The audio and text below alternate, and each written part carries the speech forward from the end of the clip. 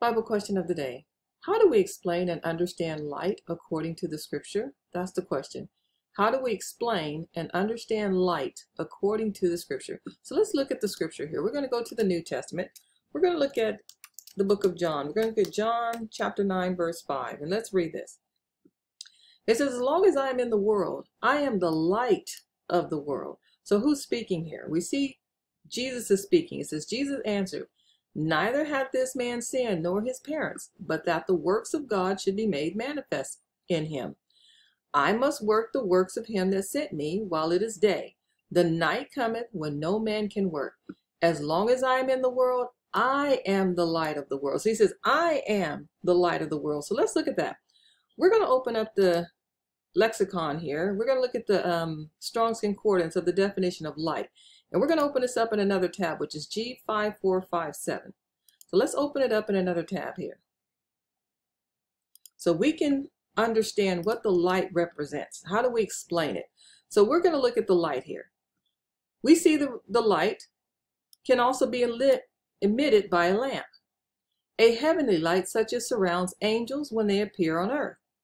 Anything emitted, light, a star, fire because it is light and sheds light, a lamp or torch. Light represents brightness of a lamp. Now this is the metaphor. This is what we understand the light to be. God is light because light has the extremely delicate, subtle, pure, brilliant quality. So we see here God is light of truth and its knowledge. So now we see here the light represents truth and its knowledge together with the spiritual purity associated with it. That which is exposed to the view of all openly, publicly. Reason, mind. So this represents the power of understanding, especially moral and spiritual truth. So now we see the metaphor of light that represents truth and its knowledge together with spiritual purity associated with it. And we know that it represents the reason of mind, which is the power of understanding, especially spiritual and moral truth, moral and spiritual truth. So this is what light is, or this is what light represents spiritually, the power of understanding. That's the metaphor. So what we're going to do is we're going to look at some scriptures to show you this. So what we're going to do is we're going to go to Matthew. Let's look at Matthew 25.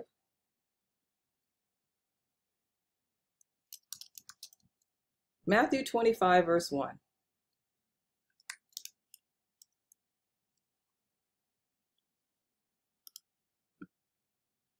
Matthew 25, 1, it says, then shall the kingdom of heaven be likened unto 10 virgins, which took their lamps and went forth to meet the bridegroom. You see what they're taking? Their lights. So we're going back to the definition, and we see the light, brightness of a lamp.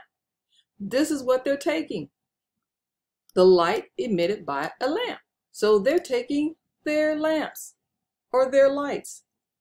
Now we're going to go to another verse. We're going to go to 1 John chapter 1, verse 5. It says, this then is the message which we have heard of him and declare unto you, that God is light, and in him is no darkness at all. You see, the scripture is saying that, and this is what we got from the lexicon here. God is light because light has extremely delicate, subtle, pure, brilliant quality. So we know that God is light according to the scripture. And we know that the light represents the truth. So we're going to go to another scripture to prove that. We're going to go to John chapter 14, verse 6.